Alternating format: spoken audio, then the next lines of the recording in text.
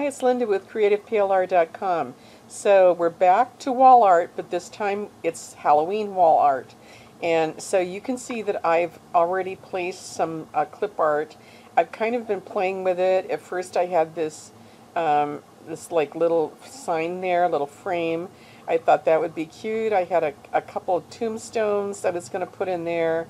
You know, I had these, and I'm like, it was getting a little cluttered. And with this here, it makes a cute, if you're just going to use the scene, it makes a cute scene and a little sign there, but I couldn't add any words. And I could have put Happy Halloween there, but then that would have looked odd because Halloween is already in the sign. So I decided to move this over. And that's what I usually do. I usually keep everything on the side until I decide what I want to do. So this, I like this. However, you notice because I'm talking about Halloween, and what I would probably do on this one that I haven't done before is I would make the background, even though I'm going to sell it as a PDF, I'm going to sell it as a PNG on this whole artboard here. And I'm also going to sell it, group the the elements together and sell them as a PNG with a transparent background. I do like the look of, if I'm going to do this, I'm going to change my background, and I think I'm going to go with a gray, a very pale gray, and you're not even going to be able to see the elements because they're in gray as well. So let me keep it on the light side, okay? So when you've got something like that, okay, and I'm going to put my lettering in a bold color, but when you've got something like this, the elements are all kind of gray or black, I could add, let me see if I can add a pumpkin. And, you know, maybe that's going to help find a pumpkin. No, but I have that shoe, and that's kind of fun. Obviously not that big.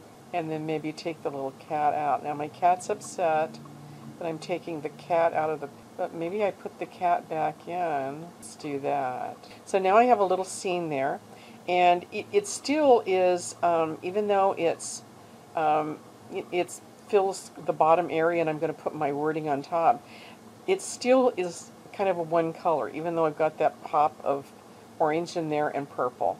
So, so this is what I would do, and so I would click on each of these, and I would say, because they're picture formats, I would say picture effects, and you can do one of two things. You can either use a shadow, which I've done and you can't really tell it, or I like the glow, and you can glow, and you can either glow in a Halloween color, and when you do that, when you open up the options, it'll tell you, you know, it'll let you choose which color you want to do it. You can do it in a yellow.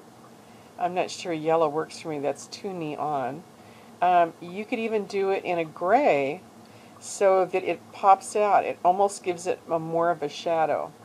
And you can decide how much of the glow that you want or not, and you can decide if you want it transparent. So if I maybe go with a darker color and then I make it smaller, then it's going to show up that image, and you can just see it. It's going to show that up a little bit more. So that's one option, and I can do that. I can make that, I think I did that, and I can bump keep it the same way. Same thing on my cat. I think my cat's fine. I've got a little glow on my cat. And my tombstone, I want it to be alike.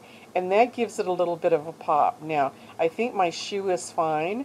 And then I'm going to enter my, put a text box in there. And I'm going to go ahead and put some text. Now, we know I'm not going to use that plain old thing.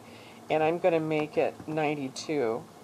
And let's see, I'm going to use, I have a Halloween font. I have a few of them. One's called Blood something. Find it easy. Bloodlust. Okay. So, now, one thing, if you're going to use different lines like this, it makes a terrible space between them, and that's what happens whenever you have your font larger. So what I would do is, I would copy this font, this whole text box, and I would get rid of one of the words, and then I would copy it again, That's just easier than going back and adding, extra text boxes and typing it all over again, because I'm a little on the lazy side. Okay, and then I go to this one and I get rid of that one, and I go to the first one and I get rid of these two.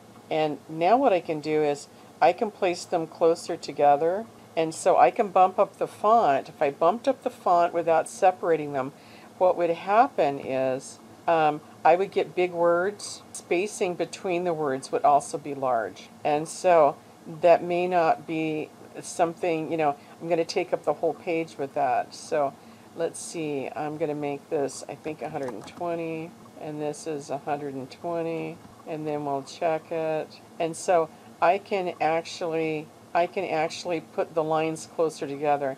Now I think I did this one. I'm going to keep them all at 120 because I don't want that y'all to jump out.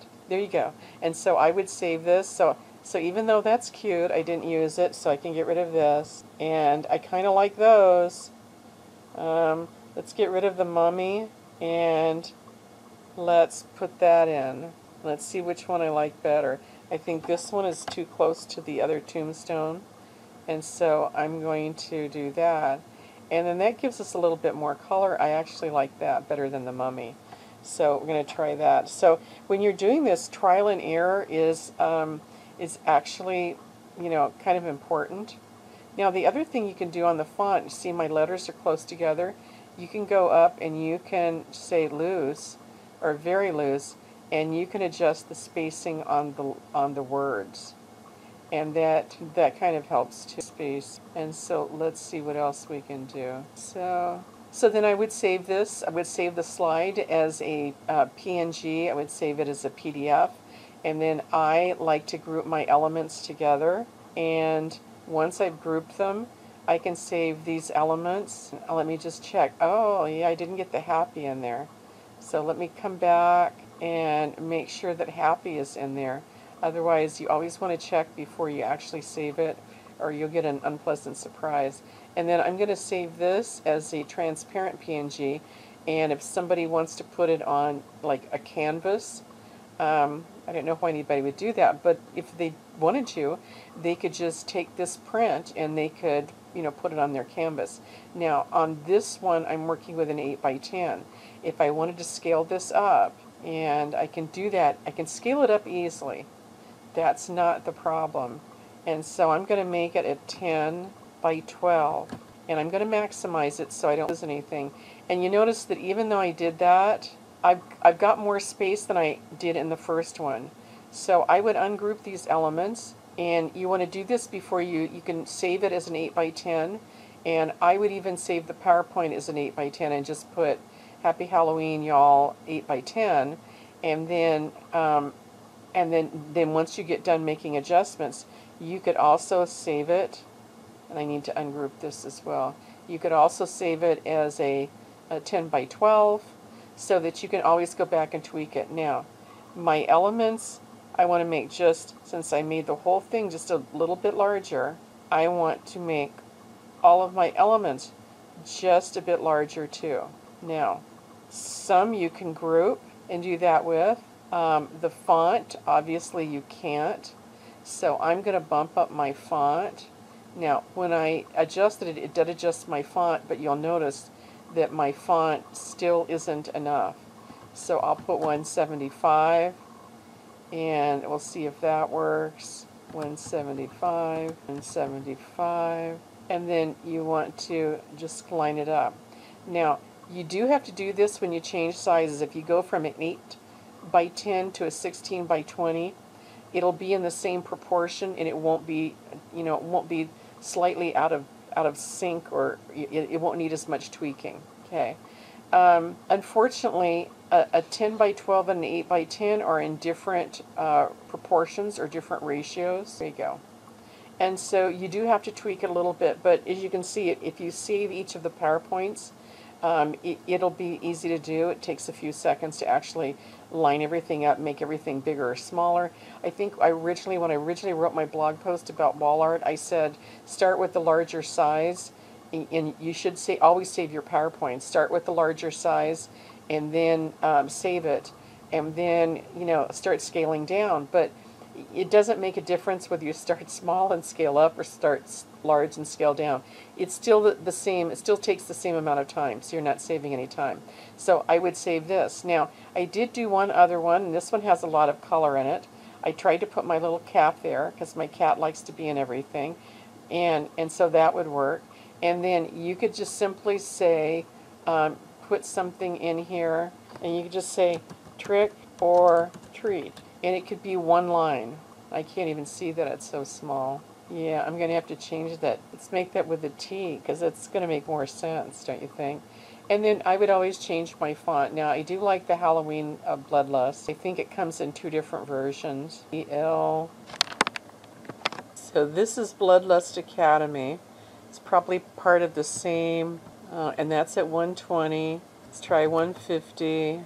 And I really like that outline on it. And if you put it on a color other than that, so that would be enough. I'm almost tempted to go find a moon, put behind it, but this would be enough to sell as wall art. Or you could also just sell, you could get rid of all of this clip art and sell trick or treat, or you could say Happy Halloween, y'all. You could get rid of all the clip art and do that as well. Okay, so I hope this has given you some ideas and I'm not overworking you. Keep creating. Until next time, see you then.